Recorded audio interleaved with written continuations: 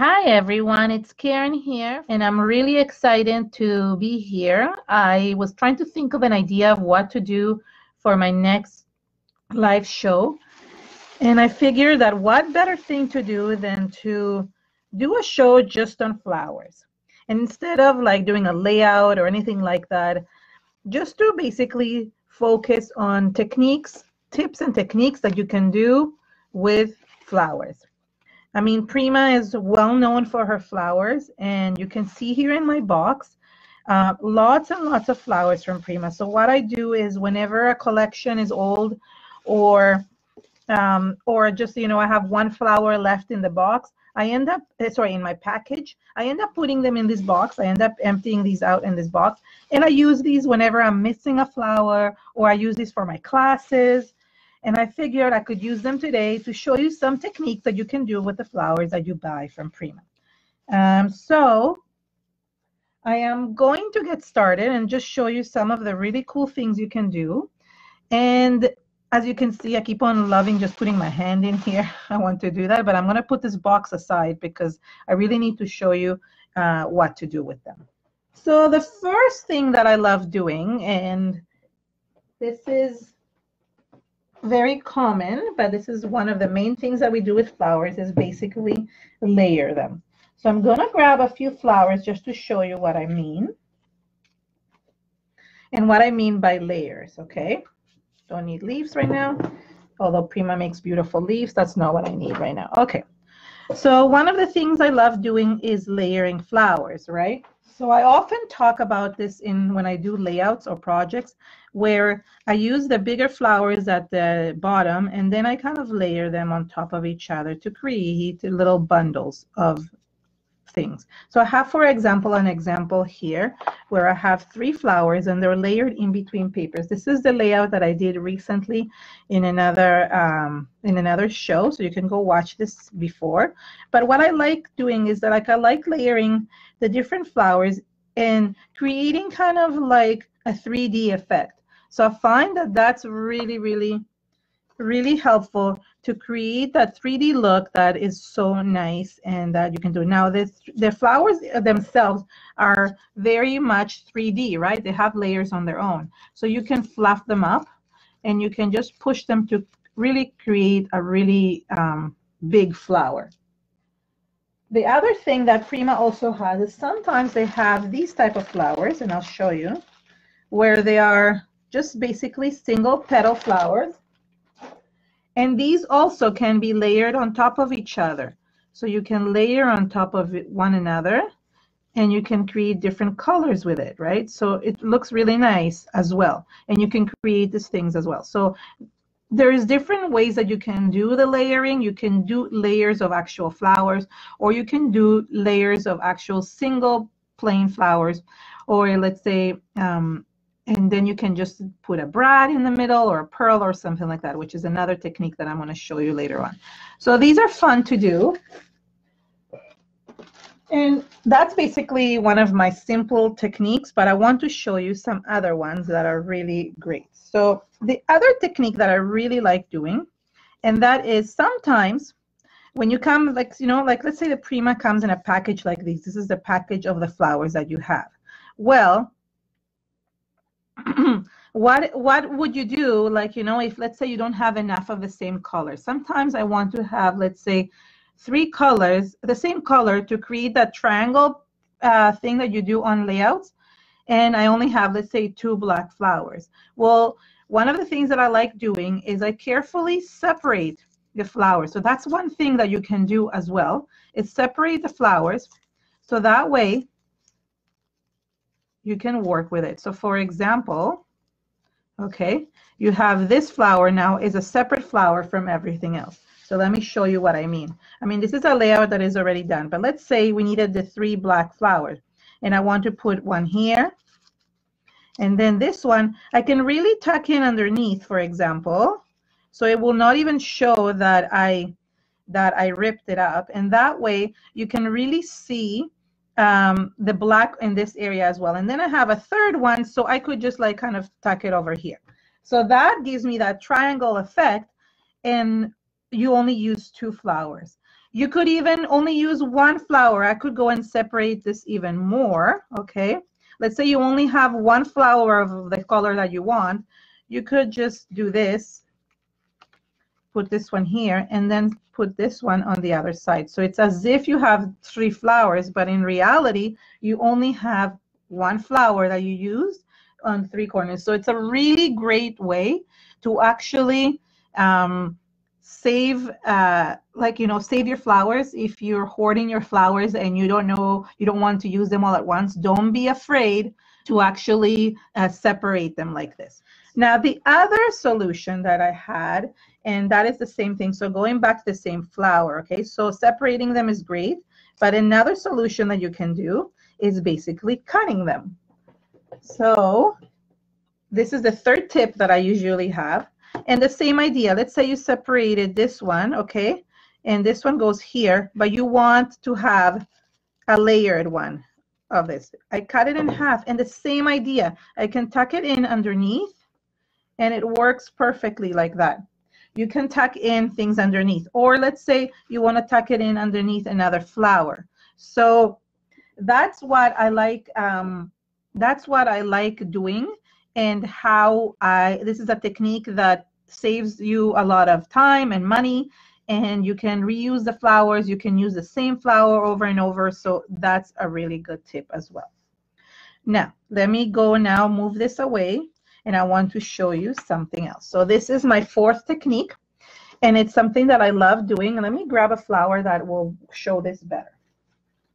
So I'm going to grab something like this, okay? These are white flowers. And what I like doing, oh, there's also a blue flower here as well. And what I like doing is that I like spraying them. So let's say you have a flower, but you cannot find the right color for this flower. So all you have to do is just basically take the flowers and spray them in the color that you want. So you can use the Color Bloom spray and make it blue, or you could use things like a mica powder that goes inside the spray bottle and make it gold. So basically any color works. How cool is that? And you can even color things that are already colored, right? So you can make them with designs. This one has a design. So anything goes, and you can just make basically anything that you want to match the rest of your project. So that I really like. It's a really great tip. It's a quick and easy thing you can do, and really, really effective. So that's really good as well. Next, another great idea, and let me just put some flowers aside, is, hold on, let me find some more flowers here. I'm going to fly and find a bigger one. Is painting them. You can actually grab paint. This is the metallic paint, but any acrylic paint would work. And you could paint with them. So you could paint even just the edges, but okay, you can paint the whole petal, or you can just paint just the edges in any color that you want. So again, this is a great way to match the flower to what you want. You can even paint the center. So it looks really cool, and you can paint it with different colors. So you could do, like, for example, orange here, and then add maybe a red on the outside, and you can make it any flower that you want. So that's really, really great.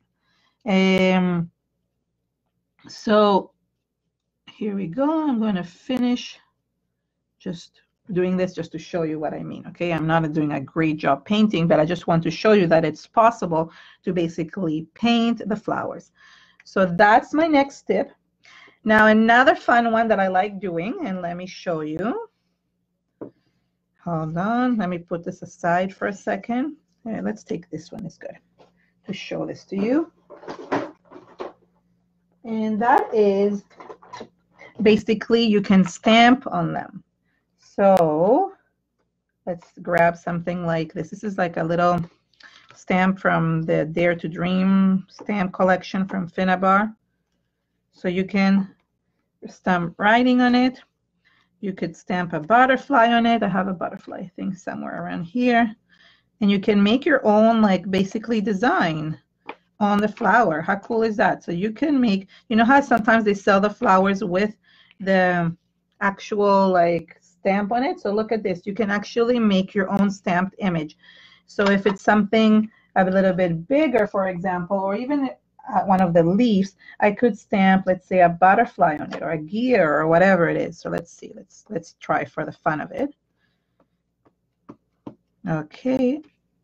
And you can have a butterfly on it. How cool is that? So that's really that's really a good idea to do as well. And I really like doing that because you can add so much texture to your flowers as well. Okay, the next one, it's a few techniques at once. And if you see, some of the Prima flowers already have this on. So for example, you see the fine glitter here on this one. This one I didn't add, but it was done. It was done already like that. This one has the glitter in the center. But I can show you how it can be done if your flowers don't have that. So let's grab one like this. So there's a few things you can do. So I like using soft matte gel for this. You can also use the glossy one. Either one would work. And I took some different things. I took some glitter. I took some, oh, this is also glitter, but this one kind of makes it more like Christmassy, so I'll give you that. There is these thicker beads. And I also took micro beads with, I don't see where I put. What did I do with the micro beads? Okay, I'll grab them in a second because I thought I put them here. So what I like doing, so I like basically dipping. There's two ways of doing this. Sorry, let me just say it this way. You could add the soft gel to the edges of your flower, or in that case, to the center of the flower. So both ways would work. And then you can start adding whatever you want to it. So whether it is beads, which I'm doing right now, or you can add things like glitter, and I'll show you in a close-up. So you can actually add the glitter in the middle. I prefer dipping my paintbrush in the gel first and then dipping it in the actual beads. I find it easier to place on top, but you can do either way, whatever is easier for you. And then it dries up and it creates that really nice effect on the edges. Now, when you're doing this, it's going to show up as white because the gel looks white, but it dries clear. And if you do it with the glossy gel, it will show glossy. So I prefer using the matte gel, but that's just preference. Now, for example, if you want to do, hold on, kind of like a shimmer, a see-through glitter. It's hard to see this, but you could add the see-through glitter and make it look like snow effect. And it's really hard to tell because it's clear, but it will dry that well. It will dry clear, and I'm going to let this dry while I talk about the other things. Hopefully it will dry enough that you can see it. And I'm using the same flower and to do this. Now the other option is I have these crystal beads, and I'll show you this on the other side. So again, the same thing. It will look clear, so it will be hard to see. The last one I wanted to show you, hold on. So these are the micro beads. They're the tiny ones, not and they're really cute. I really like using these. Those are my favorite. And I'm gonna use, now let's use a different flower. Let's see, just to show you. So this one will have a little bit of the micro beads in the edges. So there you go. So it's really hard to tell. These are so tiny that it's so hard to tell. But I really like adding the micro beads because they add like a tiny little accent or effect to the background. So let me just add a little bit more, and hopefully it will dry so I can show it to you. So there we go. So I'm going to put these flowers a little bit aside here so I can go to the next technique. You could also, if you find the gel is too thick, you can water it down a little bit. It will still stick because these are all water-based products, so it will work as well. The other thing that is really fun to do, let me see, what's my next one? Oh yeah, so the next one, let me just close all these first because I don't think I'm good to giving them the right. Okay. So I'm just going to close these. Somebody mentioned actually embossing the flowers. That wasn't one of the ones on my list, but I think that's a really great idea. If you want to do that, that's a great idea. To put a little bit of embossing powder at the edges and then dip it in the embossing powder. Sorry, put a bit of embossing ink at the edges and then dipping it in embossing powder. That would work really well as well. Okay, let me just now pick another set of flowers to show you my next technique. So one of the things I love doing in my layouts is adding kind of like I used to use gesso, but now I use paper texture paste to just create texture at the edges of the flowers. So for example, if you're doing a winter layout or anything winter related, then it looks like snow. But if you don't, what it does, it kind of matches everything to the background. So I like adding this to the edges. And you can do this with many different things. You can do this with many different pastes. I love using the white one. And what I do is I basically go around and create that texture. And then when it dries, it looks like it was part of the flower. So I really like that because of it. So there you go. You see how cool that looks? So it gives it like a really good effect. And I like using this in all of my layouts. So I end up finishing my layouts usually with that. So I like that as well. Now, somebody mentioned this before, and I like doing that as well. And one of the things I love using flowers, besides embellishing them on layouts, is embellishing them on projects and covering them with gesso. So I'm going to show you an example of that. So this was done in my last class. And now you can see these are the Prima flowers. Now the rest are regular embellishments, but these ones are specifically Prima flowers. So what I do is you cover them with gesso, and then you can go ahead. This was specifically black gesso, and they become really hard. So clear gesso or white gesso would work as well. It's best to do it with a heavy gesso. And you see they become really hard. And then you can add anything you want, metallic paint, waxes. So basically anything that works well with the flowers, anything thick will harden them and will make it really nice. Okay, so that's another technique, and it's really good. You save yourself your flowers. Anything that you save that, let's say you used a package of flowers, but you have one left that doesn't really match anything, do what I did and add them to the box. And then eventually you can use these to embellish different projects that you may have. So that's good as well. Yeah, artisan powder, it works as well. You can use mica powder if you mix it with paste. So basically there's so many ideas. Like I could run like a million ideas here and there and everywhere basically. The last one, before I will attempt the thing with the embossing powder. I don't know if it will work because it wasn't on my thing, but I don't mind attempting it. But before that, I want to show you one more technique, and this is a simple one, and that is that you can use the satin crystals or little pearls to embellish the flowers. So some of them come like already with embellishments on them. They already have like the pearls, as you can see that. But some of them don't. I'm trying to find one that doesn't. So this one, for example, does not, just has the stamens. So you could go ahead and grab things like this, or even you could use like a so you could use a brad or an eyelet if you really want to, not an eyelet, but a brad would be best. And that way you can basically match it to any color you want. So that's a really fun idea to do as well, and really easy to do. Now let me go grab the embossing powder let's attempt that. I wasn't fully prepared for that, so let's see if it works. I hope this one has ink in them. Okay, let's pick one of them. I'm sure it would work. Okay, let's do the edges, right? So we have to be very careful just to do the edge of this. Any embossing ink would work as long as it is wet. Let's see. Okay, there we go. Let's see how far does it go. Okay, so I'm going to dip this flower in there.